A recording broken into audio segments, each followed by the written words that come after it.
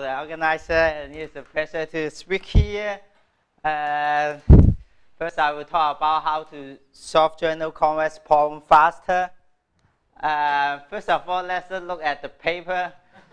I will not talk page by page for the paper, but first of all, I want to say something. First of all, our paper called cutting pin method, and the cutting pin method is not the cutting pin for integer programming. The cutting pin method, you can think is a general term for ellipsoid method. And the second thing I want to say is, you can see our paper is quite long. There is more than 100 pages. But if you want to read this paper, there is a few ways to read this.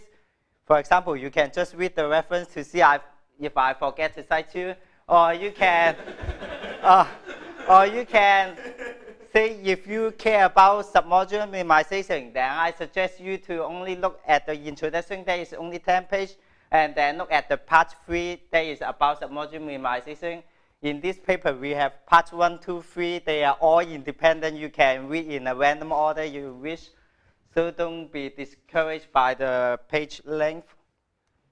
Yep. So now I will start talking about the convex problem. So if you don't know about this, in the recent year, there is many papers about how to solve the maximum flow problem faster. Maximum flow problem is a useful problem, very important problem, and they have been studied for half century. And the funny thing is, recently there is 2 papers solve this problem in dense K and sparse K faster, and they almost only use the fact maximum flow problem is a linear program, and they found out a faster way to solve LP. And in this talk, we will have a similar paper. So after this result, I have a problem. For what kind of problem is more general we should solve and then get faster application? And then we realize, in fact, here we have 2 problems we can try to solve. In fact, many of the combinatorial optimization in polynomial term can be reduced to 2 problems. Either you can reduce to the feasibility problem, I will discuss later, or the intersection problem. You can see the running time there. And in this paper, we get a faster algorithm n cube. And as a corollary, we get a faster submodular function minimization, matrix intersection, and semi-definite programming, and many more application. One of the reasons why the paper is long, because we have many applications, and each application will need 10 pages to explain, so it's long. So you can skip some of the application if you wish. And now I will discuss what is the feasibility problem first. You ignore that. I don't understand why. So the problem is like this. You have a hidden convex set K. We promise is contained in a ball of radius R. And we cannot access the convex set directly. We have an oracle. We have a program to tell us something about the convex set. You can ask the program if the point X is in the convex set, and in time T, if it is not in the convex set, the program will give you a proof. For example, hyperplane which separate your point and the convex set K. And for example, this point then is not in K, it will separate again. And if you ask the program about a correct point, then it will tell you the truth is in the set K. And our goal is to find a point in the convex set.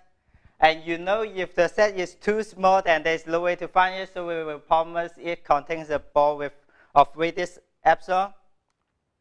And the previous best algorithm is not the ellipsoid method, which everybody remember. The best algorithm is by Weidier in 1989. And the algorithm, the running time is like this. Remember, the T is the cost of the oracle. So basically, the running time is calling the oracle n times. And also, you need to pay extra work n to 3.38. You can think it's omega plus 1. Omega is the matrix multiplication constant. And in this paper, we will give a result like this. N oracle call with n cube running time. And in some sense, both n oracle call and n cube is some sort of tight. We cannot, for the oracle call, you can prove that, but the n cube is, there's no way to prove, but we believe it's tight. Let us give some example. For example, you can use this problem to solve convex problem. You minimize the convex function with low constraint. For example, this convex function. To use the feasibility problem, you first need to define a convex set K. For example, you can define the convex set to be function value less than or plus epsilon. You want to find a value up to epsilon accuracy. Then now you need to design an oracle for this convex set. To test whether a point is in K is easy, you just compute the function value. But if someone asks a point outside the set, then you need to output the separation hyperplane, separate the point x and k. And to do this is you compute the gradient, and the hyperplane orthogonal to the gradient is the hyperplane. This can be proved by the convexity of the function. Because this application is important, I will precisely state the running time. Say we are given a convex function, and we only make two assumptions of the convex function. First, you can compute the subgradient in time t. The second assumption is that we assume we know there is an ellipsoid which contains one of the orthogonal, the ellipsoid E, and then we can find an x such that the area is epsilon times the maximum variation inside the ellipsoid E in a time n log n over epsilon called and n cube polylog time. Notice here I didn't assume any smoothness assumption of the f. For example, your function can be infinity at certain points, but the ellipsoid should not contain that infinite point, otherwise there will be infinite there. But anyway, so you can see this is easy to use, and the guarantee is very nice. And the another problem I will discuss is the intersection problem, which is less well known. The problem is like this. Now we have two convex sets, K1 and K2, and they contain in a ball of radius R. And this time we do not have the separation oracle. We have an oracle called optimization oracle. For any vector D, we can find the points x1 and x2 there in the K1 and K2, and which minimize the vector on the convex set. And then our problem is for any vector C, we want to find an x which lie on the intersection, and it minimizes your given vector C. And more precisely, our algorithm cannot, it's difficult to produce a point exactly in the intersection, because if the intersection only have one point, then it's difficult to find. So we will guarantee it's close to an intersection. We found a point close to K1 and K2. And the previous best result is reducing this problem into an n feasibility problem in n dimension. And our paper, this one I can prove is a tight result. We reduce to a one feasibility problem. And so the running time is again n cube. And since this is less well known, I will give more example for this problem. For example, you can use this to solve LP. LP is ax equals to b and x greater than 0. That two constraint intersection. So you just need to separate solve the linear system. And this one is some explicit formula. For example, semi-definite programming, then you just write down the LP. Just like this. Write down the LP, and you notice this part is easy to solve, and this is again easy to solve. This is a linear system, and this is a semi-definite. This is finding an eigenvalue probably. And then just using the previous slides, you plug in into this problem, you get a faster algorithm. Nothing you need to do. Similarly, you can plug it into the matrix intersection. Again, you write down the polyhedral description of the matrix intersection. This is a theorem. This is not too easy, at least for me, but you just need to write down the LP and notice they are intersection of two points each one you can solve by greedy method, and then you get a faster matroid intersection algorithm. Say even more naively, if you don't understand this equation, you can think matroid intersection is the intersection of matroid. Then you, just because of this fact, then you get a faster algorithm. Also, for example, mean cost submodular full problem. The previous running time is mn to the 5 oracle, and now it's n squared.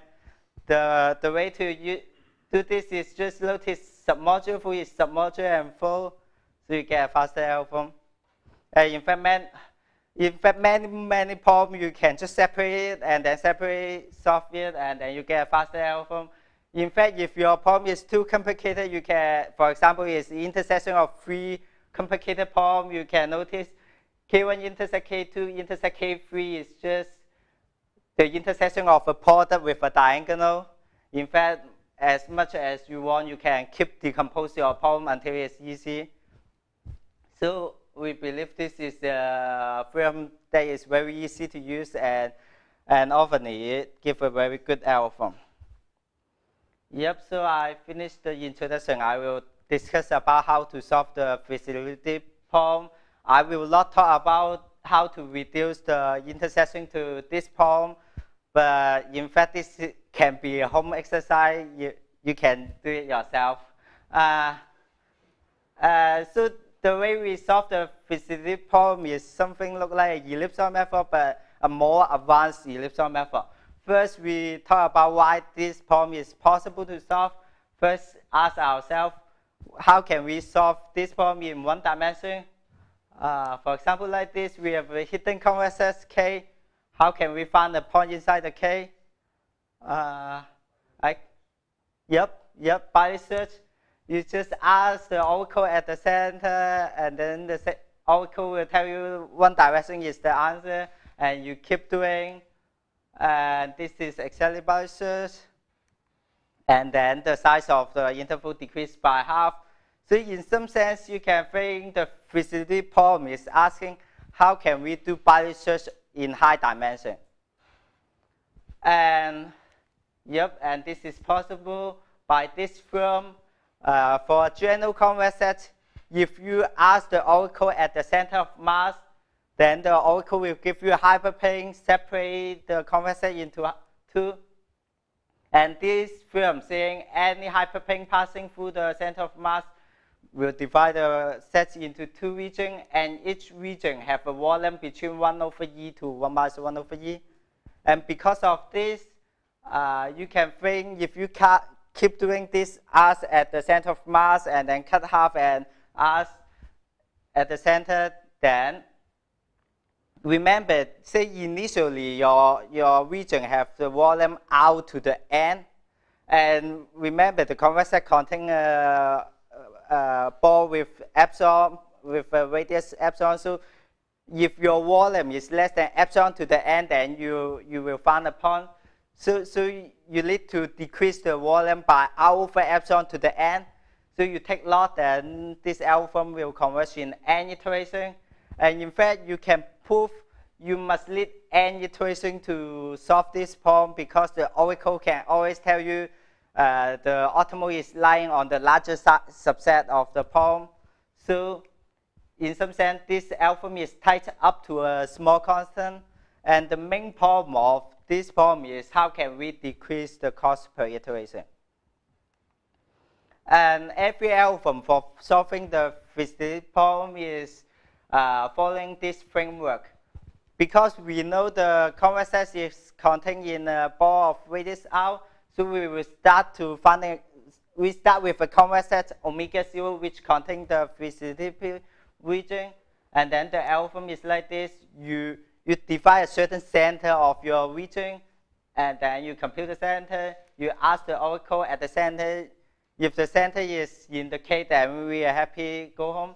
Otherwise, we find a region which contains omega k intersect the half space the oracle tell you.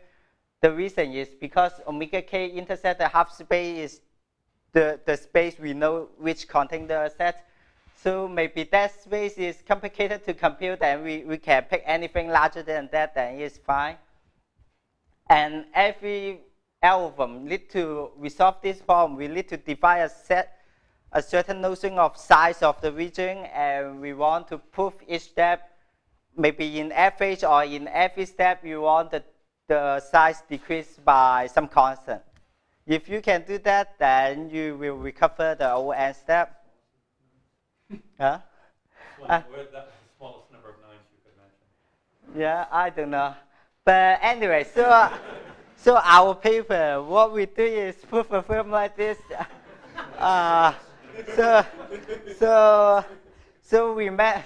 So the way to understand this statement is not this algorithm is impractical because the number is too small. The way to understand this is because we have to do something like 1z times the Cauchy's rod, so you get to negative 24.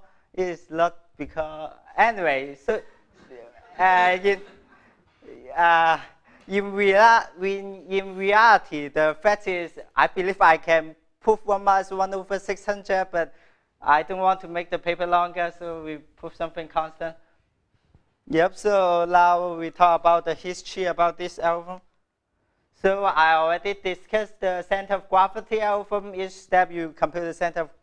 But the running time doesn't depend on the inverse of that number. It depends on the log of that inverse, right? No, it depends on that number. Oh yeah, because you have this many... So some reviewer really hates this number. Okay. Anyway, yeah, we already discussed the center of gravity. The conversion rate is super good, and you notice this algorithm is super old.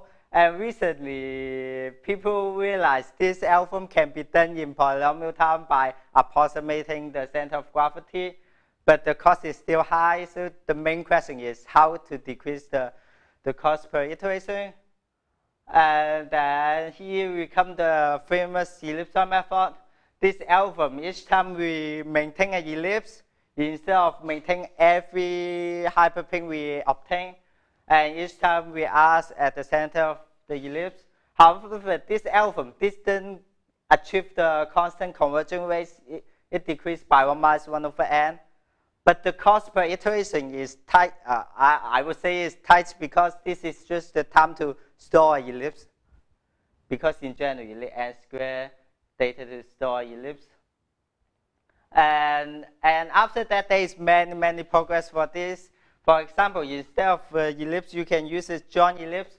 For any polytope, you can define the joint ellipse is the maximum ellipse inside the polytope with the maximum volume. And the algorithm is like this. Each time you remember every half space you have obtained, and then you find the maximum volume ellipse inside the polytope, and then you ask the oracle at the center, which is called the center of joint ellipse. And then the main theorem is proving the volume of joint ellipse will decrease by 0.87 every iteration. And this algorithm, the running time is much better than n to the 6 is n to omega plus half by using integral method. And the previous best algorithm is by Wilder. They define a center called volumetric center. And the way to understand this paper is you can think, okay, joint ellipsoid is good, but it's still a little bit difficult to compute. So Wilder found a way to find an algebraic way to find a joint ellipsoid, but that joint ellipsoid is just an approximation of joint ellipsoid, but it captures most of the property. Like this ellipse give an n-rounding of a polytope and many good property. So you can think this paper is mimicking the joint ellipse, but avoiding the cost per iteration. The cost now down to n to omega. Each iteration you need to inverse the matrix. The convergence rate is still constant. And our paper is, you can think, joint ellipse, the volumetric center is still difficult to compute, so we write down a paper to simulate the volumetric center, and we get it down to n squared. And let's talk about what is exactly the Wilder algorithm, which is usually called the volumetric catalytic plane method. Again, you start for this algorithm, you start with a hypercube containing the ball of radius r. And say after some step, you do some stupid thing, you keep, although probably this cannot be happen, say this happen. And then the algorithm is very smart. The way to do this is first, again, you need to compute a volumetric center. I will not define for you. But you can think this center will try to avoid every constraint. But if you repeat a certain constraint too many times, then the center will avoid that too much, and then you shift here. This is not a light center because the center should be here. And the algorithm is doing this. If the current polytope have some unimportant constraint, for example, if some constraint is redundant, then the YD asks you to drop the constraint. Say you keep dropping, and until you drop all the unimportant constraint, then you will go back to the lateral center. And then the algorithm will do the lateral thing. You ask the oracle if it's inside, good. Otherwise, you remember every constraint. But remember, sometimes we will drop the constraint. And this is the YD algorithm. And notice here, after you drop all the constraints, then the volumetric center will look quite similar to the center of joint ellipse. You can put some formal statement about this, but I will not talk about here. But intuitively, you can think in this way. In the best case, we want to define a center that does not depend on the description of the polytope. For example, if you repeat the constraint of the polytope, it doesn't change the polytope. But so we want to find a center is invariant and redundant. But those centers is usually difficult to find. And there is a losing in linear algebra called Lefferts score. That is a good way to detect redundant constraint.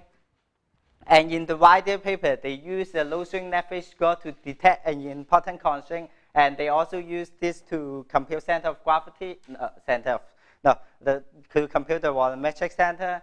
And for graph, the Lefferts score is called the effective resistance. And the main problem of the wider paper is to compute the Lefferts scores.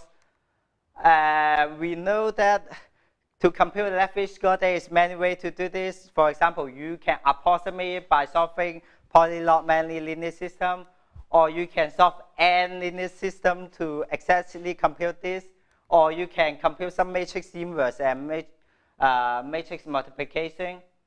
And for the first action, that can be done in n squared time by some clever trick, but the later two actions, they are much costly than n squared. And in this paper, our main job is to find a way to use approximation Lefferts score instead of the exact Lefferts scores. And turns out if you directly use the approximate Lefferts score, it will be super bad. You can think Lefferts score is computing an importance of a constraint. And if you compute a constant approximation of the Lefferts score, that means you're telling the wider paper, this constraint is slightly important than that, and say this is slightly important than that. Then the center will try to shift a little bit. It's like you're shifting the center by constant every coordinate, which is super bad. Because the oracle can give you this hyperplane. You know, for this is a high dimension picture, and most of the mass is in here, and then you didn't cut anything, which is super bad. And the idea we get here is, in fact, maybe it's not that bad.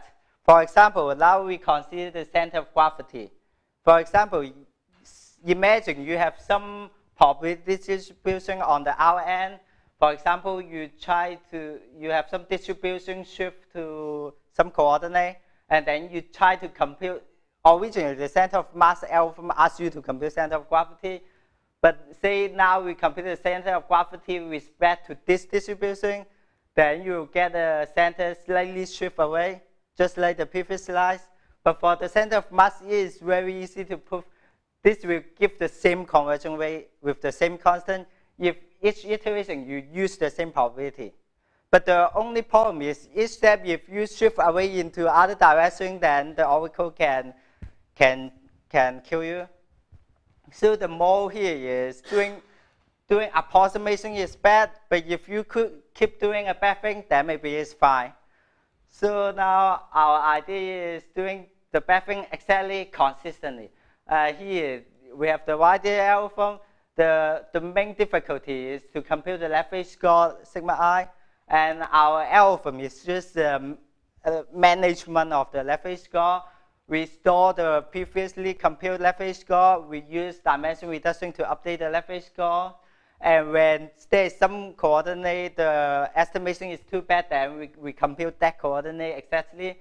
And each iteration, we will obtain estimation WI, which is a constant approximation. And we make sure this estimation is consistent. You are not jumping around.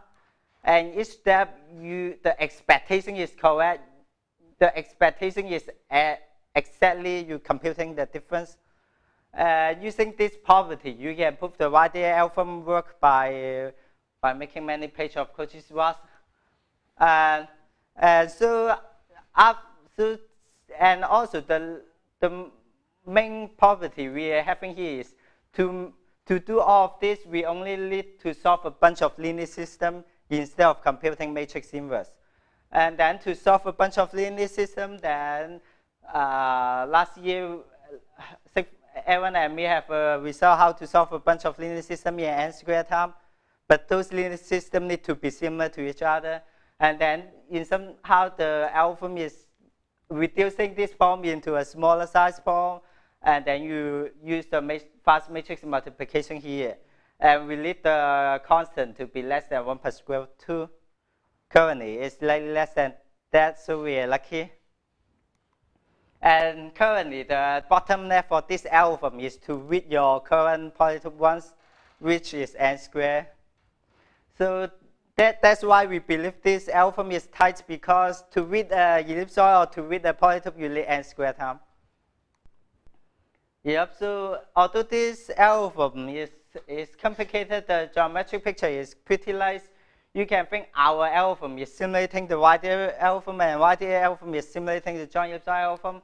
And the joint ellipsoid algorithm is just like this. You compute an approximate joint ellipse and ask the outcome at the center, and then you cut the space by half, and then you do it again. So it looks like a high dimension by search. And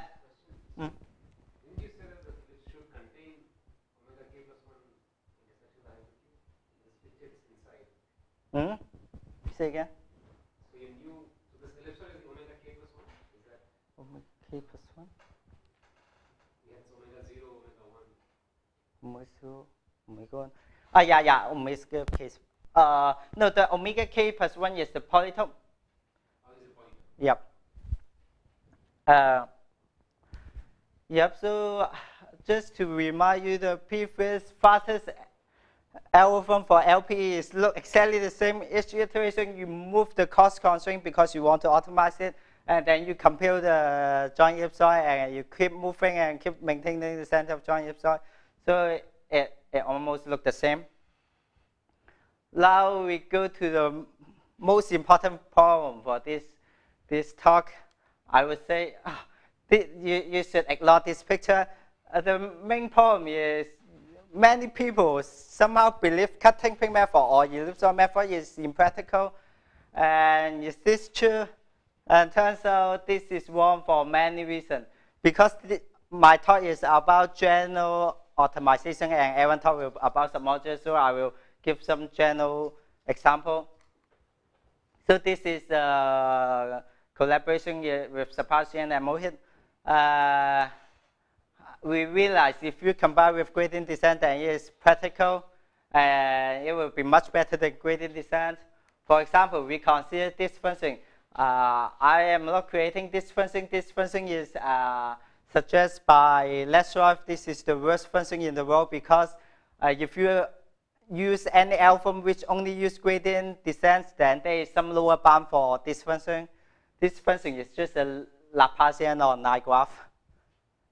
And here, this picture shows the performance of different algorithms. I try to download as many libraries as I can and try it out. And those are existing first order method, which means you only use gradient descent, gradient information, and you see they doesn't converge too good because this is the worst function in the world.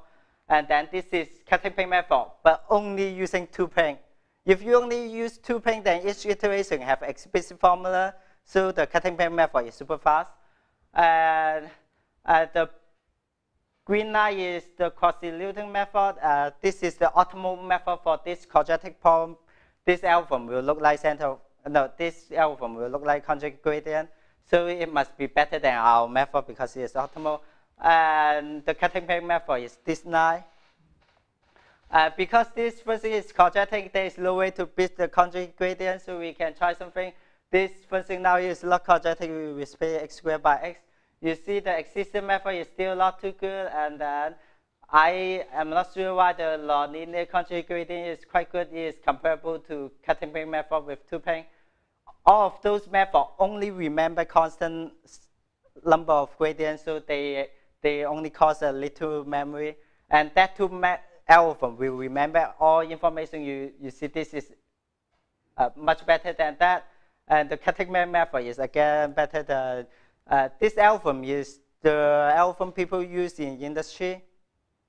And if you create some other last tier algorithm, then again, the first order method doesn't work. Our method better than asymptotic gradient descent. And then the cross-diluting method is not too good, and the cutting plane method is much better. In fact, so the accuracy goes down with the number of iterations. This is error, or? Oh, this is the error, the accuracy. Yeah, and this is the number step. Anyway, so in fact, I only show some artificial function, but we try a large data set on machine learning, and the cutting plane method is usually very good. Just remember, you need to add some check, for example, add some gradient descent inside, or do more check. And in fact, you can prove a certain version of cutting plane when you combine with gradient descent, you will recover the asymptotic gradient descent guarantee. So they are provably aggressive, and in practice, it is very good. Yep. So now we will talk about submodular, Aaron. Any questions? Yeah. Set up, maybe. Thanks, Yin Tat. I have to steal your. Yep.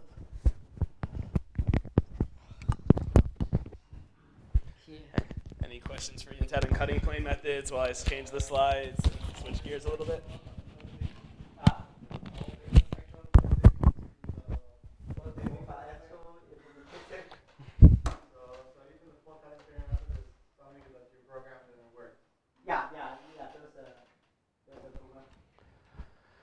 Anything else? Oh, all right. So me picking up where things left off, but first thank you very much for organizing and having me here. My name is Aaron Sidford. I'm a postdoc at MSR, joining Stanford MSc next year. I'll be giving the second part of our 2-part talk on faster cutting plane methods and improved running times for submodular function minimization. Everything in this talk is joint work with Yin Tat Lee, who's a grad student at MIT, you just heard speak, and Sam Wong, who's a grad student at Berkeley. So I'm going to be giving part 2. I'm going to be talking about how to use all the cool things Yin Tat said and the geometric facts he presented to get faster algorithms for submodular function minimization. So you can think, might be helpful to see if you want rather to think of the long title here. Might be helpful to see the working title we had while working on this paper the whole way through. So this is going to be about using all these cutting plane method tricks to get faster running times for submodular function minimization. And you can think the main upshot in both of our talks is to say that you can use these cutting plane methods and ellipsoid method for far more than just proving some problems polynomial time solvable. If you do it right, these proofs that something's in P actually give you fairly aggressive running times that you have to use a lot more structure if you want to beat. All right, so quick review, because I guess it's been a half hour at least since we've defined some modular functions. So this whole talk is going to be about some modular function minimization. Throughout the rest of the talk, we have some modular function f defined on some universe S, and we want to find the subset of the universe that minimizes our submodular function. You've all seen this definition many times now for what a submodular function is. This is the shortest definition I know. The one I'll usually be appealing to much more often is that submodular functions obey diminishing marginal returns, meaning if I take any set, and I look at the marginal increase of adding some element to the set, that's more than the marginal increase if I had added that element to some larger set. Why do you want to minimize these things? In this audience, I guess I don't need too much motivation. We've seen it's the discrete analog convexity. It's a very fundamental problem in combinatorial optimization. Personally, I'm very motivated because it's a generalization of minimum SD cut and a lot of problems in combinatorial optimization that I like to study. It's even had recent applications in machine learning. And another reason, personally at least, I like this problem a lot that you might want to keep in the back of your head is that I think this might be a very nice lens for getting tight bounds on the complexity of some combinatorial optimization problems. And by thinking about some optimization problems in this sort of an oracle model, where you ask how many evaluations of f do I need to minimize the function, it actually gives you a framework where you might get tight oracle bounds in places where proving running time lower bounds might be very difficult. All right, so a bit notation before I go into the previous work and what we did. So throughout this U, our ground set, I'm just going to be let be the elements 1 through n. Our submodular function will be an integer valued function from the subsets of this universe to the numbers between 0 and m, some number. I'll let EO, stands for evaluation oracle, be the amount of time it takes to evaluate our function f. I'm going to normalize things. You could do this just by adding a constant that the value of the empty set is just 0. So again, the goal in this talk is we want to get fast running times for minimizing f. And when I talk about running times for algorithms, I'm typically going to break the running times into 2 parts. There's going to be the oracle complexity, so that's the part of the running time that depends on the evaluation oracle. And I'm also going to talk about the overhead of the algorithm, which is the total running time that assumes the evaluation oracle cost is 1. So if I write some running time here, I'm going to use occasionally tildes to hide polylogarithmic factors. If I tell you some running times n to the alpha times EO plus n to the beta, I'm calling n to the alpha the oracle complexity of this algorithm and n to the beta the overhead. There's going to be a few types of algorithms we care about. We want to get strongly polynomial time algorithms. Those are algorithms that have no dependence on m, the range of the values of f whatsoever. We're going to also want to get weakly polynomial time algorithms, those that depend polylogarithmically on the range m. And I'm not going to talk about them too much, but it's worth mentioning there is this other regime where you could ask for pseudo-polynomial time algorithms, and those are allowed to depend polynomially on m. All right, so what is the previous work on submodular function minimization? There's been a lot of amazing work in this area, and compared to the people in this room, I am by no means the expert on this. So if I miss any running time in history, please come tell me afterwards. I want to make sure these are fully up to date. So first, there's a lot of cool work on weakly polynomial time algorithms. The fastest previous algorithm is this result of Iwata. You can get n to the 4 oracle calls with 1 log dependence on the range of the values on m. There's been even more work over the last several decades on getting fast running times for strongly polynomial submodular function minimization, as well as trying to get fully combinatorial algorithms, which I'm not going to talk about at all in this talk. The previous fastest strongly polynomial running time was as a result of Orlin. So you can get n to the 5 gets an n to the 5 oracle complexity with n to the 6 overhead. What I'm going to describe how to do in this talk is how to get a weakly polynomial time algorithm with an n to the squared oracle calls, and n to the cubed overhead with some additional log factors, and how to get a strongly polynomial running time with n to the cubed oracle calls and n to the 4th overhead. So you can think this improves upon the previous oracle complexities in each regime by a factor of n squared, and the total running time by a factor of n or n squared. So that's going to be the focus of the talk, is going to how to get these results. I'm going to break these results into a few parts. So first, I'm going to talk about how to get the weakly polynomial running time. That'll be a pretty direct corollary, actually, of Yin Tat's talk and things you've seen earlier in the week. I'm also going to talk about how to get talk about how to get the oracle complexity for strongly polynomial submodular minimization. So just how do you show that n cubed log n evaluation oracle calls suffice to minimize a strongly polynomial suffice to minimize a submodular function. This algorithm is going to have a really high overhead. It's not necessarily going to be polynomial time, but at least give us the right a good benchmark for getting the oracle complexity down. And then the last part, I'll talk about how to improve the overhead of this algorithm and get the running time I claimed. So maybe a bit of a spoiler or something you might want to keep in the back of your head as I go through presenting these algorithms, and that's the question of where exactly are we using some modularity in these algorithms. So in fact, when I do parts 1 and 2, you'll see it's going to use very, very little information about the submodular function. Complete spoiler, all we're really going to use is that I can think of a submodular function as some function defined on the hypercube, as some convex function defined on the hypercube that is minimized at a vertex, and that I can get a subgradient oracle for. And to get the results for 1 and 2, that's more or less all I'm going to use. Yeah? So when you talk about improving the oracle complexity, you mean improving and making it a strongly polynomial time algorithm? Yes, this is getting n cubed, yeah, n cubed log n oracle. I mean, the best previous, even if you ignore running times and just oracle complexity as a previous result, the previous best strongly polynomial oracle complexity that was known as far as I'm aware was n to the 5. So just this argument will be enough to see how you can improve the oracle complexity. And yes, this is worse than this in terms of n, but this is strongly polynomial, whereas that's weakly. So I was saying the last part, I'm going to talk about, this is going to be this last part, though, where you are going to use more properties of our submodular function. We are going to use more of the combinatorial structure to decrease the overhead. I think this is a nice lens of saying the parts 1 and 2 are talking about how much you can leverage of just the geometric structure of the problem. The last is then saying how you can use more of the combinatorial structure to improve the running time. And I think this lens is nice as at the end when I give the open problems, thinking about it this way will suggest where we could possibly hope to use more combinatorial structure to further improve the running time. Open question, but at least I think in thinking of this, it keeps clear when you're using which properties of the submodular functions. Any questions about the plan before I dive into it? Result 2 is exponential running. Yeah. I naively, I actually don't even, yeah. It's just doable.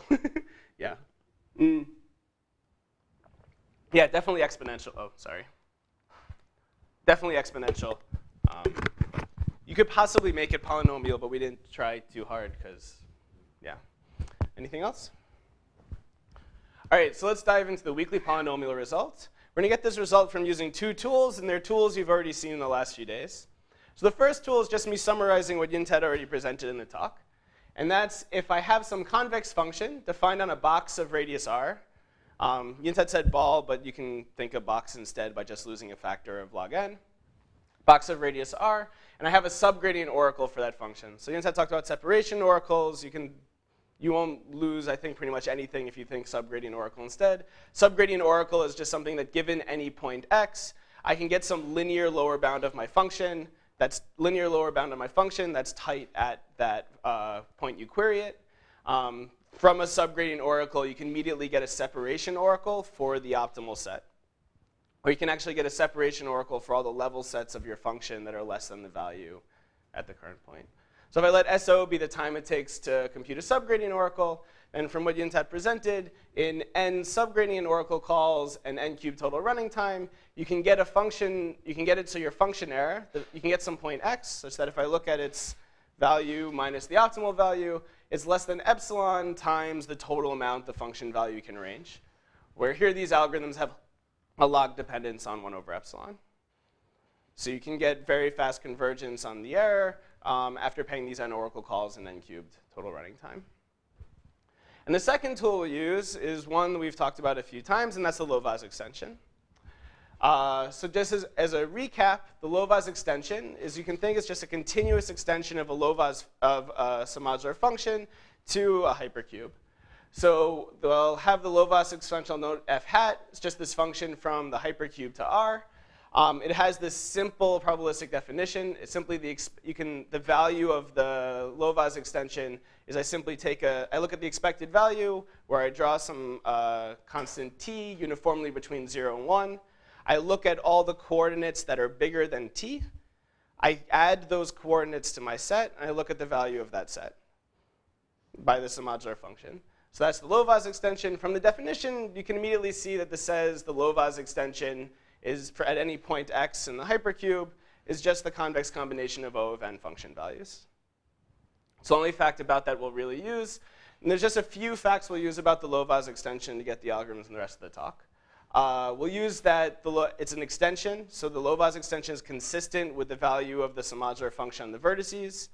So if I look at the indicator vector for some set, so I pick set coordinate I to be 1 if I is in the set, then the value of the Lovász extension at that vector is the same as the value of the submodular function at that set.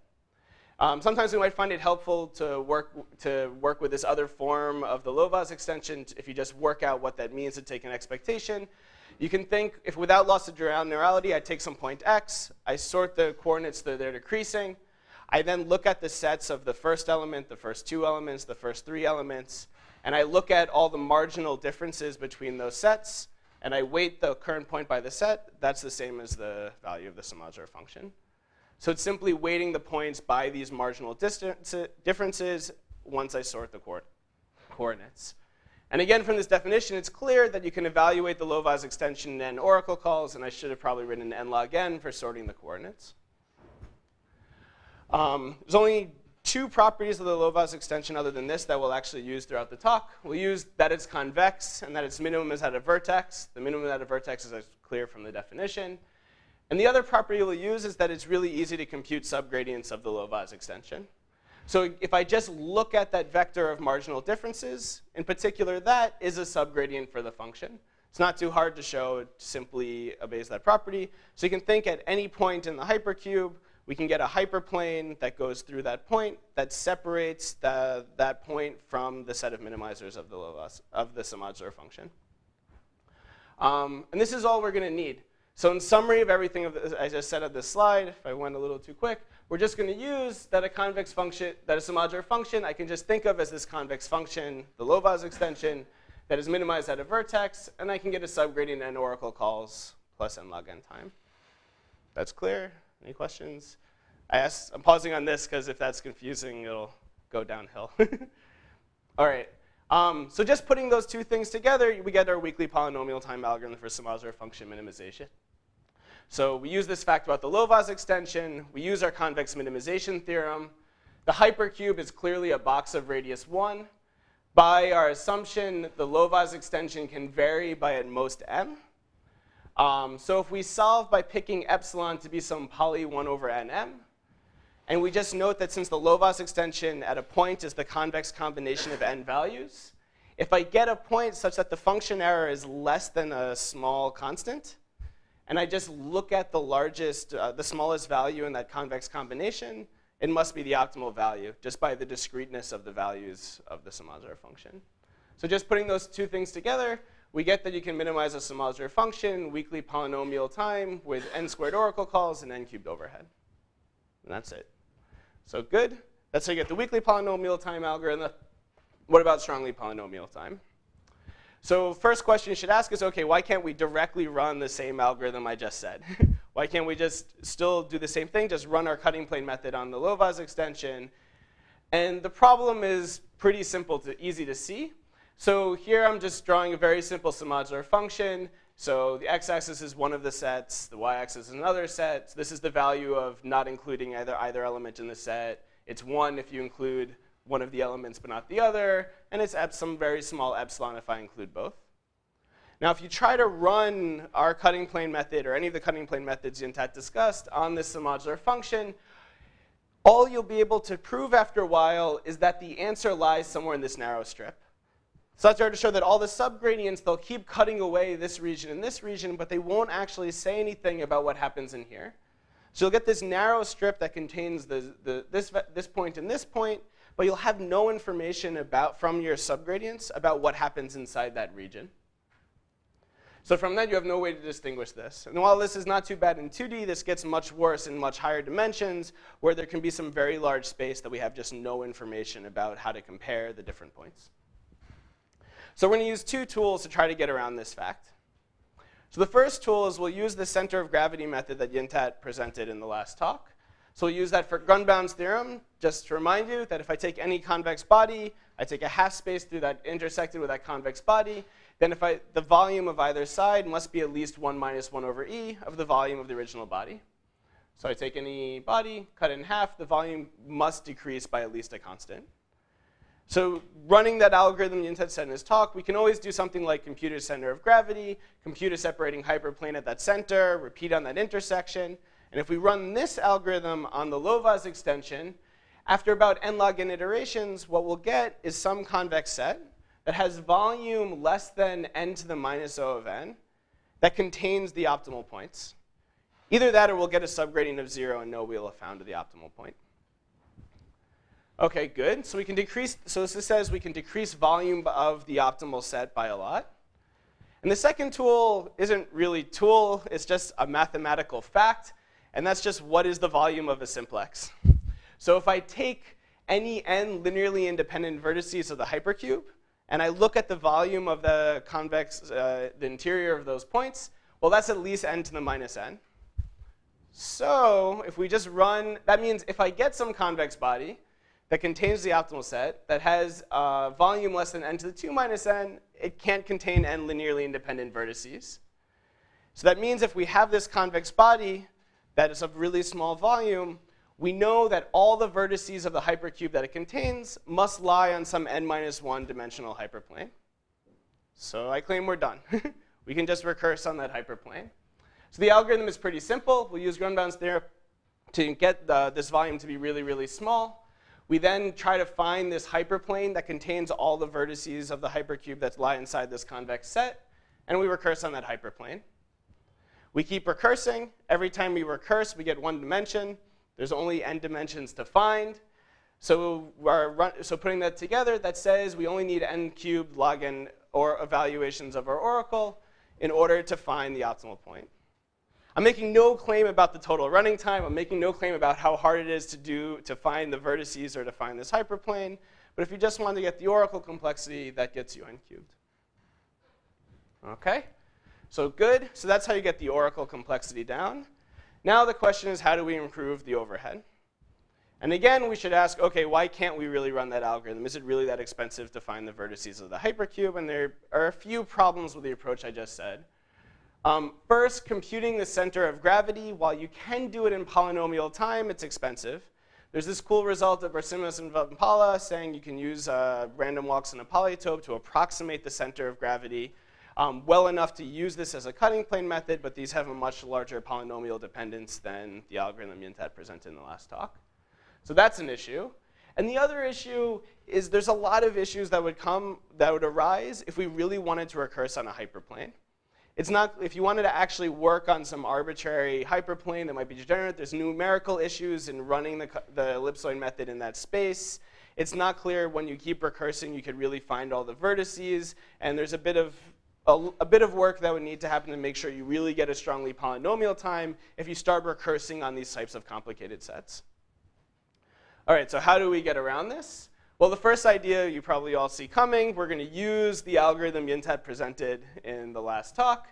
And to get around the second issue, we're going to try to recurse on a much simpler type of structure. So you can think this last algorithm was a very principled way of finding information about the optimal set. We'll try to find simpler pieces of information about the optimal set.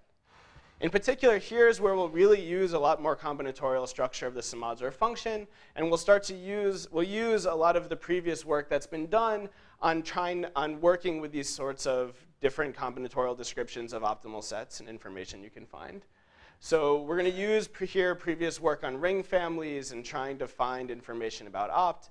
That don't worry if you haven't seen, I'll present everything you need from scratch. So what are the simpler set of constraints that we'll use? You can think we'll just always maintain a directed graph. So we'll have some directed edges E. We'll have some vertices that are simply the elements of our ground set. And the interpretation of every edge that we'll have is that if we have some edge ij in our graph, this will have that edge in our graph if and only if we know that whenever I is in some minimizer of our Submodular function, then so is j. This is interpretation of the ring family. And what we'll do is when we have this information, what this means is when we try to run our cutting plane method on the Lovász extension, since we know that if I isn't a minimizer, then so is j, we know there's no reason to consider vertices that don't obey xi less than equal to xj. So we can run our cutting plane method on the Lovász extension under these very simple pairwise constraints that xi is less than or equal to xj. It's very easy to adapt everything we just said to have constraints like this. If you violate some xi less than or equal to xj constraint, it's very straightforward to have a separating hyperplane from that. So we can just run our methods on this set of constraints. Okay, so how do we use this to, so how do we make progress? So we're going to try to now make progress in 2 ways. The first thing we'll use is if that we ever have some convex combination of our subgradients, and some coordinate is very, very large, some coordinate in that convex combination is very, very positive or very, very negative with respect to that convex combination, then you can deduce that the corresponding element is either never in a minimizer of the submodular function, or it's always in a minimizer. Basically, if all your elements of the separating hyperplane are fairly small except for one, that basically corresponds to the hyperplane more or less being a coordinate cut. If you have the cube, it'll cut directly through an axis, and you'll either rule out that that coordinate must be in the solution or not. So that's the first way we'll make progress. The second way requires a little bit more notation. So for some element p, let R of p be p union with the descendants of p in this directed graph. Let Q of p be p union with the ancestors of p in this directed graph.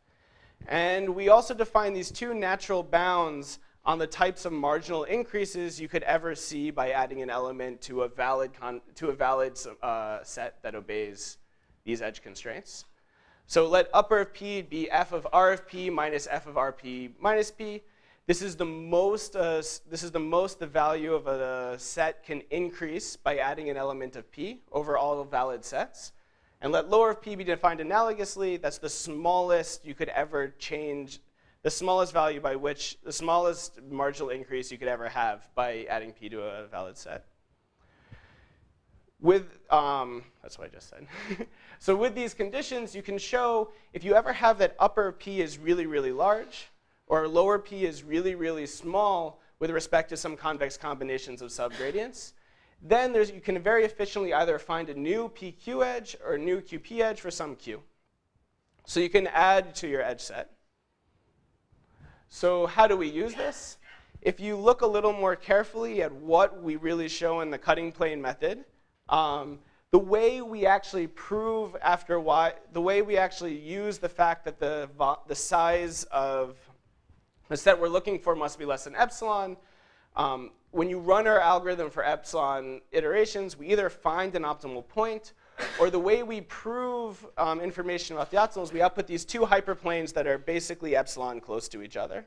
So we prove that the optimal feasible region can contain a ball of radius epsilon because we know that there are these 2 hyperplanes. From these 2 opposing hyperplanes that are convex combination of O of n of the subgradients we've seen, you can use this fact to either show that condition 1 or condition 2 holds. If you pick epsilon to be a small enough poly n, and you get these opposing hyperplanes, you can use that to imply that one of those happened. So since there are only n coordinates to learn, and there are only n squared edges to learn, this means you could just run our algorithm for a while, get these opposing hyperplanes, find a new coordinate or a new edge, and since there's only n squared to find, this would give you a running time of n to the 4 oracle calls with n to the 5 total running time. So this is not the running time that I promised you, but this is enough to, well, still improve.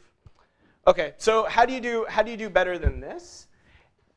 Well, the main idea to do better is rather than the bottleneck was we might do all this work and only find one edge. The main idea to do better is to try to find multiple edges at once. And how would you hope to find multiple edges at once? The main insight is if we look at the condition we use to find an edge, that upper p is really big or lower p is really small, this condition has nothing to do in some sense with the subgradients that we find. Like before we even run our cutting plane method on the Lovász extension, we know a priori which of these are large and which of these are small. So we know the set of edges that could, the set of vertices that could possibly give us a new edge. And there's a bunch that are possibly very small that we know can't give us, or are unlikely to give us a new edge. Moreover, if a bunch are large and of the same magnitude, then we know if one gives us an edge, they all give you an edge. So what we show is that this actually means, we show that you can actually ignore the small coordinates. So we just ignore them altogether. You can think we fix them at some value or define appropriate projection of our subgradients. We just run on the large coordinates. And what this allows us to show is that we can run on some k log n coordinates. And in time kn oracle calls and kn squared overhead, we can either get k edges or a coordinate cut. In short, this implies we can decrease the amortized cost of finding an edge to n, rather than, that should be t actually. Should be, no, that's right, yeah. So you can decrease the amortized cost of finding an edge. And that gives you the n cubed oracle calls into the 4 running time. So that's the other result. I have a few open problems, if you'll permit me to miss the open problems. I also had a slide I was going to say there is work on showing this might be practical. I'm not an expert on all of that. This is me quoting a paper by Francis Bach on learning with submodular functions and comparing a bunch of different optimization methods and showing different cases that the analytic center, which is one of the cutting plane methods that inspired our work on the volumetric center, outperforms a lot of other numerical methods in a broad set of parameters. But since I'm out of time, I won't say much on this. I thought I'd just give some open problems that are still left by this. So the first is, can we improve the running time? Doing better than the n squared oracle calls seems hard, but maybe this overhead is a place you could hope to use the structure of the submodular function.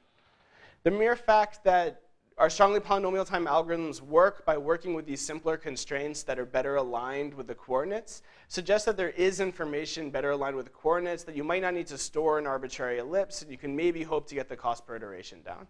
Very hopeful, but an open problem that maybe you can have better representations of the polytopes that you maintain through the subgradients. Another natural open question is this n squared oracle calls in the weakly polynomial time case tight? Can you hope to improve it? And one argument perhaps that it might be tight is that if you could do better than n squared oracle calls, this would imply that if you tried to solve minimum ST cut, you could solve it in a number of cut queries that's sublinear in the number of cut queries you would need to learn the cut function on the directed graph. So if you could do better than n squared oracle calls, it would be like it would imply that there's this nice representation, there's this space at least in which min ST cut is sublinear in general, which it's not a proof that it's hard, but it's suggestive. I think the best lower bounds, unconditional lower bounds of modular function minimization are still linear in n, as far as I'm aware. You could also ask to try to get better running times for strongly polynomial running times. We think one of the logins might be improvable. Can you do more? My argument about needing n squared oracle calls doesn't apply to the n cubed we're currently getting in the strongly polynomial case. A few other nice questions you could ask is to actually get this running time for the strongly polynomial submodular minimization, do we really need to use the combinatorial structure? Can we make something like recursing on hyperplanes work, or is there a more general argument about using just the geometry of the hypercube that lets us get that running time? I guess it would be more interesting if the answer was negative, if this really is a place that we're using the structure of the structure of the submodular function, but I don't know. It's an open question. Does this make improvements in practice? Yin Tat and I and some collaborators are doing experiments on this, so if you have hard practical instances, please contact us. We're looking for more data to run on. And I think another really interesting question is, what about symmetric submodular functions or pseudo-polynomial time? So the best pseudo-polynomial time algorithms I know of are actually the weakly polynomial time algorithms I just described. So I don't know if you get any sort of improvement on n if you're allowed to depend polynomially on m. Another question is symmetric submodular functions. It's a slightly interesting case. So the symmetric submodular question is a little different than the problem I described. If you have a symmetric submodular function, the minimizer is trivially either the empty set or all the vertices. So you ask what's the smallest non-trivial set that minimizes symmetric submodular function. And the best the oracle complexity and running time for that is n cubed. So right now, weakly polynomial submodular function minimization is faster than symmetric submodular minimization, which debatably sounds a little odd. So you could ask, can you do better there? And that's it. Thank you.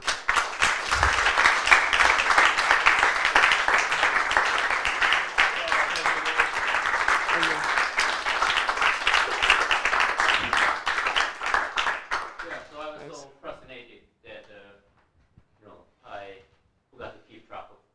Oh, sorry. So, any questions or comments? Yep. What happens if your problem is constrained and you want to find a fractional solution to the lowest extension? Would these techniques work? As long as the constraints you can separate, then there's what I was saying about convex function minimization. They work for constraints as well, as long as because they really work by saying you can separate the optimal set. And if you're in the interior of the region, use the subgradient to separate the optimal set. If you're outside, then use the constraints of the constraint set to separate the optimal set. So as long as you still have the right bounds of the size of the level sets, you can hope to get efficient running times. So they extend. They extend to constraint problems very naturally as long as you can separate the constraints. It doesn't distinguish. Yeah, in the end, you're just saying the level sets are at least this size. I'll get a point inside. So. Is that fair? Yeah. Yeah. Any other? Yeah. So you had this nice technique at the end for improving the strongly polynomial algorithm. You, in some sense, have to learn the n-squared edges and the n coordinates. You were able to amortize so the n-squared edges didn't cause you trouble. With that same technique, would you guess also apply to the combinatorial algorithms? There are other people in the audience that know the answer to that far better than me. I'm not the most. I can say it seems like a general technique, but I don't know the internal workings of the other algorithms as much. Still thinking of that, yes. I didn't intend to make that question also, but anyway. So yeah, maybe yeah. Yes. You had this intersection problem where basically, if I understand correctly, it means that if you can optimize paths on both polyhedra, then you can optimize paths on the intersection. Yeah. So my question is, can you also find a basic solution for the intersection in the same time complexity as? You mean you want to find a vertex? Intersection of the no, I don't think. So You need non-degeneracy. You need some non-degeneracy or like distances of vertices if you really want to find. For example, for Submodular, we do this because for the vast extension there is a rounding algorithm. So in general, I believe you need it. This could be very interesting. Okay. So the end result of the matroid intersection is if you can minimize linears over each individually. So you can min-max linears over each individually. You can minimize lax over the joint. Right. So the guarantee you get at the end is you get a point that's not in either, but that's very close to a point in each. So it's a separate statement you need to make about the geometry of those polytopes that corresponds to being able to find it. In the case of matroid intersection, it corresponds to that pretty easily. You just remind me. You remember better. You just like bring the values down a little bit, right? For example, if those polytopes, if those convex is polytope, is integer polytope, then if you get enough accuracy, then you can detect what is the active constraint, and then you just read off the solution. But for general convex, probably is impossible. Well, I'd wonder if that's asking, does it generically give strongly polynomial time, running times otherwise? Would be the other issue. Something other constraints.